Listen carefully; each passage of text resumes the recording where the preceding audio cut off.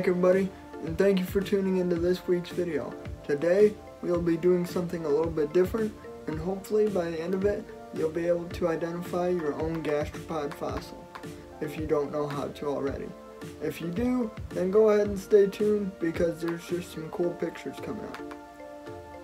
Now, keeping in mind that the most iconic feature of a gastropod fossil is those swirling shells, today we will be looking at what those look like in imprints, fragments, partial exposures, and when the fossil is completely exposed. Now, keep in mind, I will be showing you several different species of gastropod today, so that's the reason for the differential in shapes. I might end up doing a video that goes more into depth on these fossils within the species at a later date, but I'm not sure when that might be. Anyway, that covers all our bases, so without further ado, let's get into the video.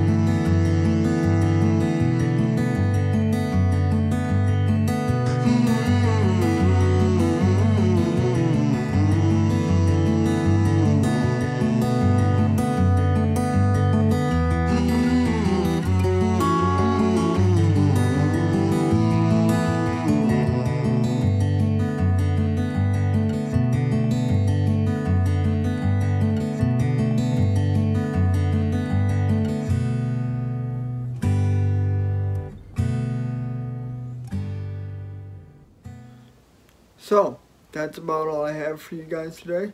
I hope you enjoyed the video. If you have any questions, feel free to ask me down in the comment section. I will respond to them.